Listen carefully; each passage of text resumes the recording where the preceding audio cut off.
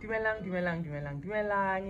Re dumedisa ka Sesotho kajeko because today marks a special beginning for BaSotho. So welcome back again. Thank you so much for liking, for subscribing, for commenting, for sharing the content, even in my personal life, or in person. But welcome back again to another episode. It's just going to be a quick one. We just want to highlight today is the BaSotho New Year. So BaSotho Baqala Jara ya bona today after 13 months, and they begin their new year today. So I know in Lesotho and other regions, the Sotho speaking regions, more South Africa, Free State, I'm not too sure about other regions, Zambia, if they celebrate the new year with them.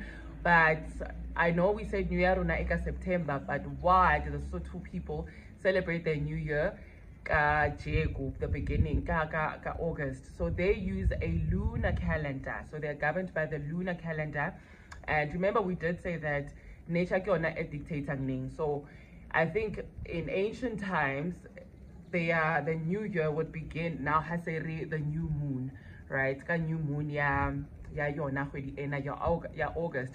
But to check also how closely related they are, so when you would see in your garden like the life popping out now, which would not definitely, but check it out, it's gonna happen round about when the new moon lands, where you see now like these white or purple flowers to pop on.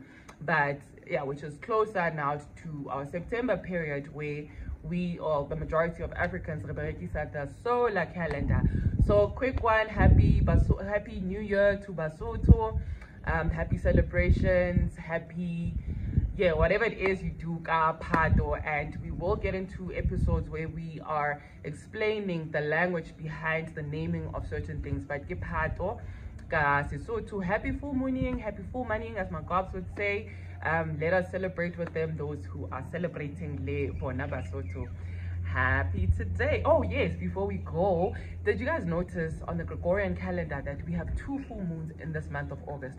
I think this will keep ngale month of August, but let us revere, let us take advantage of the double full moon, which is so dope, because then for now on the solar calendar, this is now the beginning. Again, give the full moon the season ena, and then the full moon give the end now, give the end the solar calendar, where we're about now to close the year.